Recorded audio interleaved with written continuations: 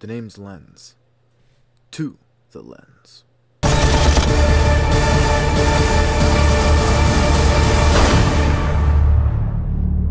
Greetings to whoever this may concern. Christian Aguilar here, back with another movie review, and in today's movie review I am continuing my run on the Daniel Craig 007 series, and I have currently made my way to the third installment entitled Skyfall. The film stars Javier Bardem, Judi Dench, Naomi Harris, Berenice Marlowe, Ralph Fiennes, Ben Whishaw, and of course Daniel Craig is the one and only James Bond. So this third Daniel Craig outing sees James Bond's latest mission go terribly wrong. He is accidentally shot by Naomi Harris's character, Eve Moneypenny. It was a risky call for Judi Dench's M to make for her to take the shot, because both the target and Bond were in a tussle together, and she wouldn't have been able to hit the target without hitting Bond. So when Bond is presumably dead, a whole string of unfortunate events begin to play out for not only MI6, but for Judi Dench's M as well. After suffering a terrible terrorist attack, MI6 is forced to relocate and essentially put into a corner all throughout this movie, which I absolutely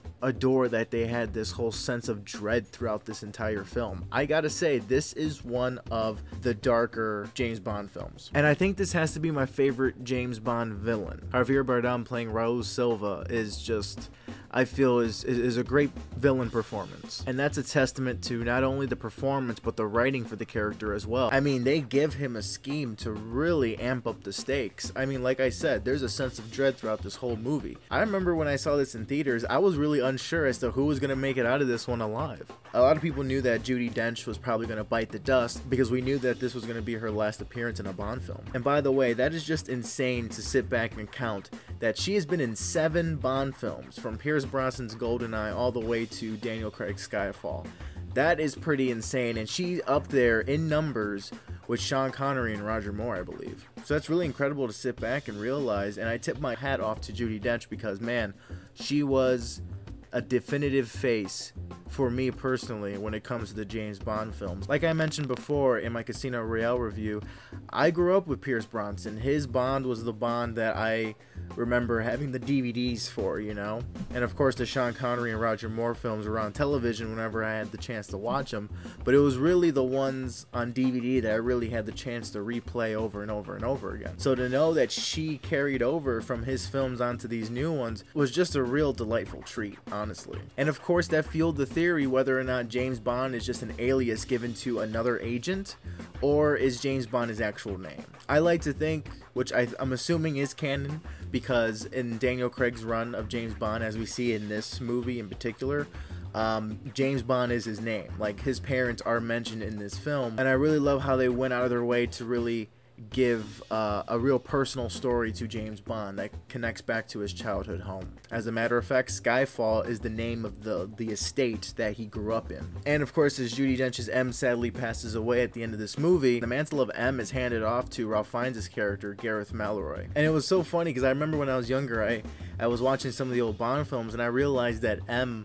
was always a dude. He was always a guy. Because to me, Judi Dench was so distinctive in the role that she was like it, you know, like she was M for me, you know. Every time I hear the character of M, I think of Judi Dench. So it's pretty crazy to know that they did something different with the Pierce Brosnan films and did a whole gender swap, because to me, she's the definitive M. But it is really cool to see Ralph Fiennes pick up that role, and I wonder if they're gonna kind of repeat history. So whoever the new Bond is, whatever that new incarnation is, I wonder if they'll have Ralph Fiennes return as that version of M. I think that would be a pretty cool trend to have. Like, maybe even Ben Whyshaw's Q can be like in the next incarnation of Bond, you know? Or even Naomi Harris's Moneypenny, you know? Like, these are all actors I would not mind seeing reprise this role, but in future Bond films. This film was directed by Sam Mendes, and I really love, again, that dark take that Sam Mendes took with this one. He really wanted to strip away the whole MI6 being like an eye in the sky type thing, and really make him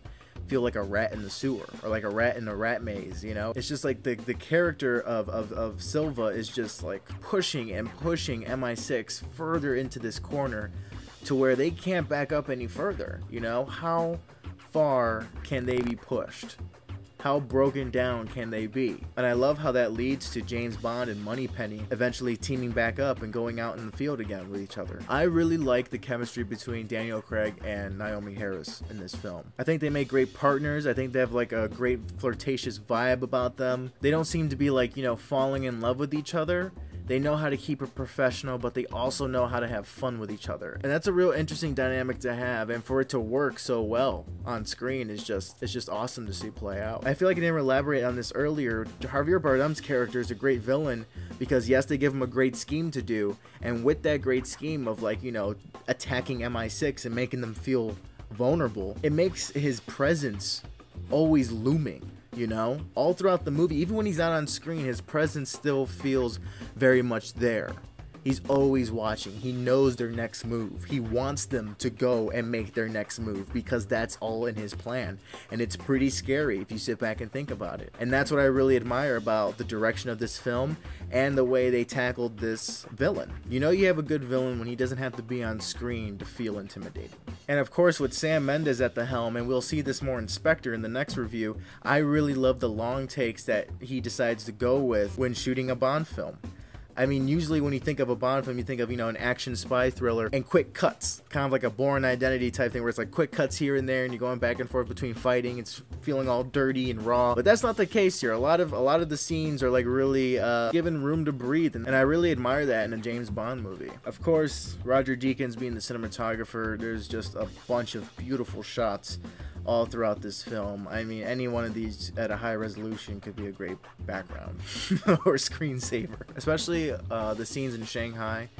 Great stuff. I mean, it's just real eye-pleasing. The warmth of the interiors and the beautiful vibrant colors of the exterior. It's just really beautiful. So with all of that being said, I have to give Skyfall a solid 4.5 Skarsgårds out of 5. Yes, solid 4.5. I love the dark take that it went with it. The tone was really dreadful, and I hardly find anything wrong with this film. I thought the fight scenes were really well done, really entertaining, just like the previous movies. However, it isn't my personal favorite Bond film. The crown is still on Casino Royale's head, so I mean, that's not gonna change personally. But Skyfall is a close second when it comes to my favorites out of the Daniel Craig run of Bond films. So that is it for today. Thank you so much for reaching to the end of this video. Have you seen Skyfall? What did you think of it? Let me know down below. Please like, share, and subscribe to support this little side hobby I am doing. I will be reviewing No Time to Die right after I review Spectre, so please stay tuned for that. Friendly reminder, The Rendered Image, a live show that I co-host with my friends Tyler and Shannon.